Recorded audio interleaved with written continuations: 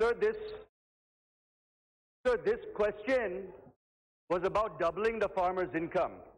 But I was very disappointed to see the written response in the very first paragraph says that since the last survey was conducted in 2013, the farm incomes earned by rural households in real terms during the last 3 years are not available.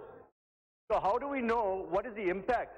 The minister has spent a long time answering all the 15 different initiatives that the government has taken. But how do we understand the impact of these initiatives? How much have they improved the income when we don't have data beyond 2013? What are the number of beneficiaries? What is the impact? How much has income actually improved by state? If you don't have that information, how do you measure the effectiveness of all of these policies, sir? आप दे दें। देखिए, जैसा मैंने बताया, आप time देख लें, 1 second जवाब दे दें। इसके लिए हमारे विभाग की ओर से निरंतर मॉनिटरिंग हो रही है, कमेटी बनी हुई है और इनकम किसानों के बढ़ाने के लिए निरंतर प्रयास है। प्रश्नकाल समाप्त।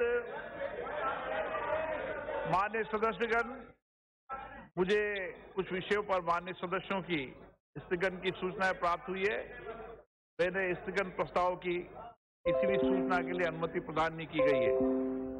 श्री संजय जायसवाल जी। विशेषाधिकार हनन प्रस्ताव दिया है कि किस तरह